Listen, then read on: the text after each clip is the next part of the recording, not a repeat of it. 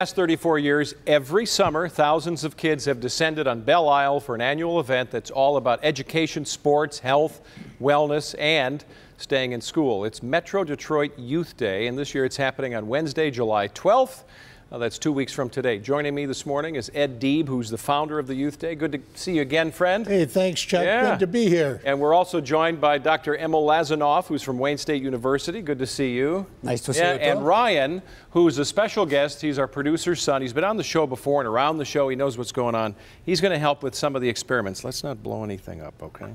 I'll try not to. Okay, he's going to try not to. So, Ed, this is the 35th year.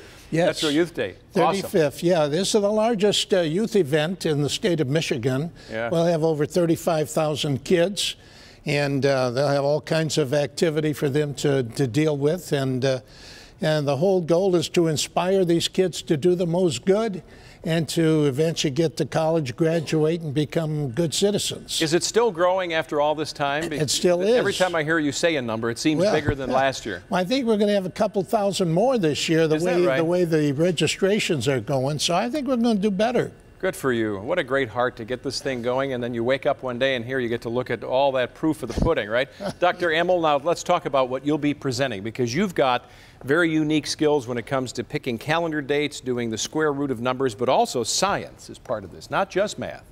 Yes, correct. Because everything in this world is made from chemicals. Chemicals are elsewhere.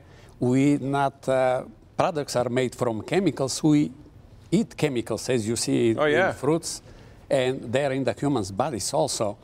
But here, I'll show demonstrations at the Metro Detroit Youth Day. I show science, several demonstrations. Students will do an experiment, and they will learn why natural rain is not neutral. It is slightly acidic. What can Ryan do? Because I want to make sure he gets in on this action. For what we have to pay him, I want to make sure. Oh, okay. He can ask me the day, his favorite month of the year. We got a calendar. Don't let Dr. Emil see this. So I can say the day, eventually. Pick any day, any date you want, right? Yes. You're going to give him the day of the week. Month and date. I'll say the day.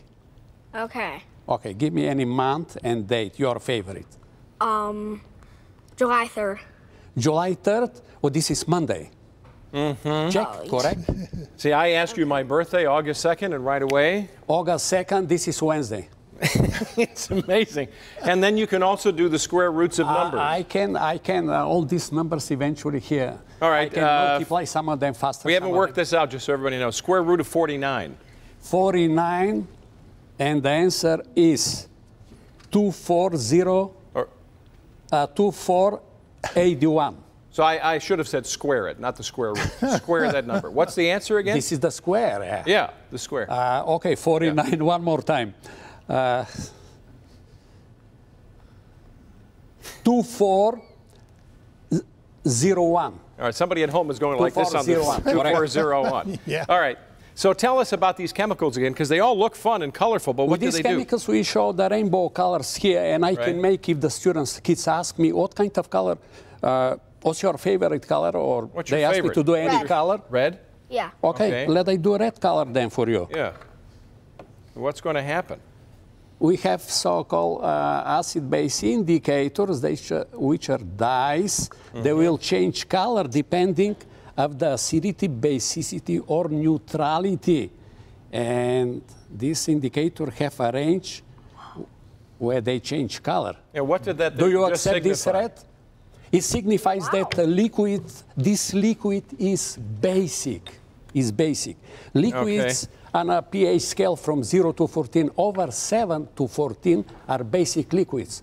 Most of the cleaners in the houses are basic liquids. Oven cleaner contains sodium hydroxide. Ammonia cleaner contains ammonia. And what are these? What are these for? Here, stand back, because I want your mom and dad to make sure you're home. We have fun with science, and actually these are demonstrations to visualize oxidation reactions, or so-called redox reactions. See, what's the color now?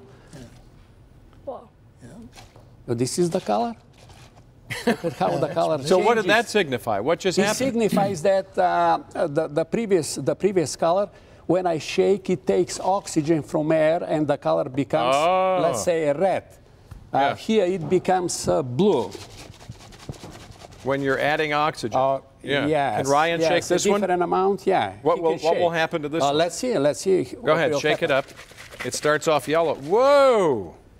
That's simply by adding oxygen. And the color comes back because the substance reduces here and the color becomes back. Glucose reduces. All right. Actually, more and more oxygen. So, Ed, tell us how we can not only try to stump the doctor, but tell us about the event again. How can people get information? Oh, they can call our office. We're in Warren, 586-393-8801, or they can get us through the internet.